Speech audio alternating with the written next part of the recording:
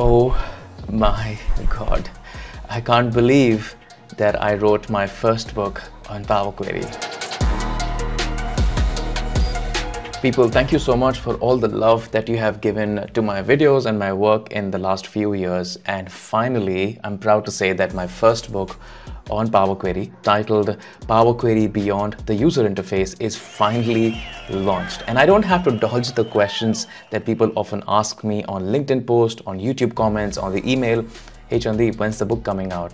What about your book? You mentioned about your book. I have not seen that. So I don't have to dodge any of those questions anymore, and the book is finally out. If you believe that this video is not the kind of video for you and I'm wasting your time, please just go ahead, by all means, just go buy the book. The link is going to be there in the description of the video. But in case you want to stick around and hear me say more things about the book, then by all means stick around and I'll talk about the book in just a second. The book has got about 13 chapters. We start with chapter number 0, go all the way up till chapter number 12. The initial few chapters of the book are about warming up, getting to know things that you already know.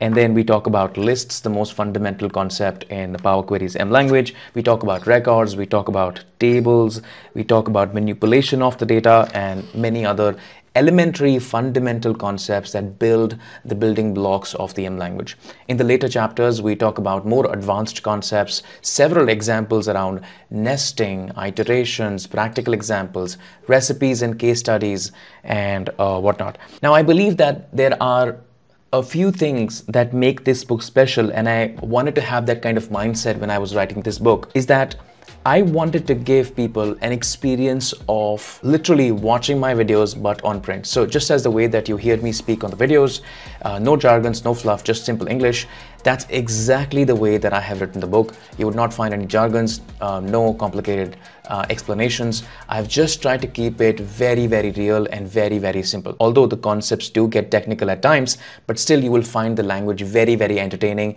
and very, very easily approachable. The second thing that I would like to thank Ken Pulse about is that he stressed the use of images and diagrams throughout the book.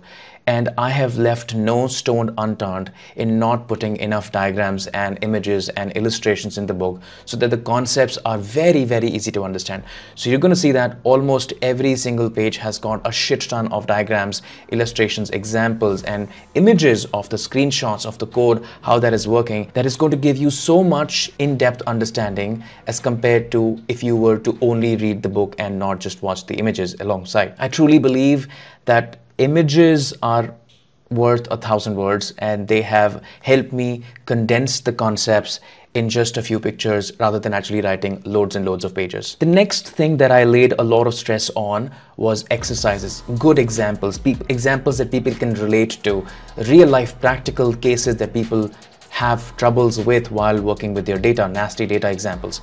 And I've put a lot of these examples as a part of exercises in the book. Not only that, but I've also made sure that after almost every single chapter, there are exercises for you to do so that you can test your understanding of the concept, that whether you're able to solve these questions confidently or not. And the final thing that I believe is that a lot of people haven't been able to buy my M course for whatever reason.